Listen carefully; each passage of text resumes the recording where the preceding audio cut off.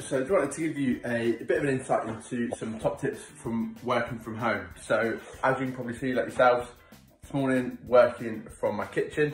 So I'm just going to go throughout the day and just give some real key tips to keep yourself motivated, keep yourself working effectively when working or indeed learning from home. So whether that's you as senior members of your business or those of you that are potentially still in learning and are on furlough and looking for some top tips when working out your bedroom, your lounge, your kitchen, like myself. So my first top tip of the day is get yourself set up in a nice area.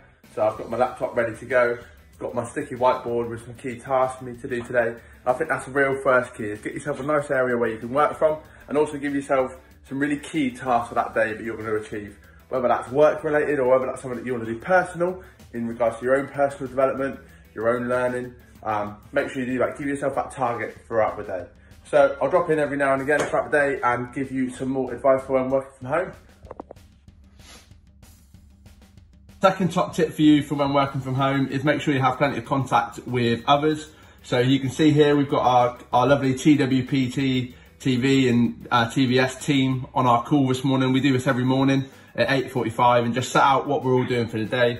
And actually it's really nice just to have this kind of quarter of an hour just to touch base. So likewise, like I said, everybody's found a really nice space. You can see various people working in different areas within their house, but they found a nice quiet place to jump on the call. So guys, just want you to say hello to all of our learners and listeners and viewers. And yeah, keep contact with people, whether it's your work colleagues or your friends. It's really nice during this lockdown just to have 10 minutes to chat to someone, refresh your mind and then get back to your daily tasks.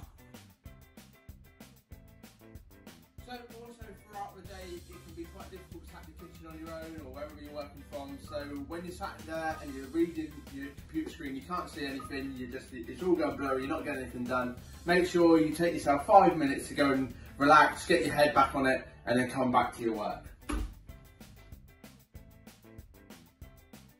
move location, if you've got the luxury of being able to move from your kitchen to your lounge, wherever it might be, to freshen up your environment a little bit, then to do so. It's really good to get your head back onto the task. So you can see I've actually moved to my spare room, which I usually use as a dressing room, but actually makes quite a good office for when I'm working at home. It's going to help me to get re-energized, refocused on my task and keep working throughout my day. So keep going guys, make sure you freshen yourself up throughout the day.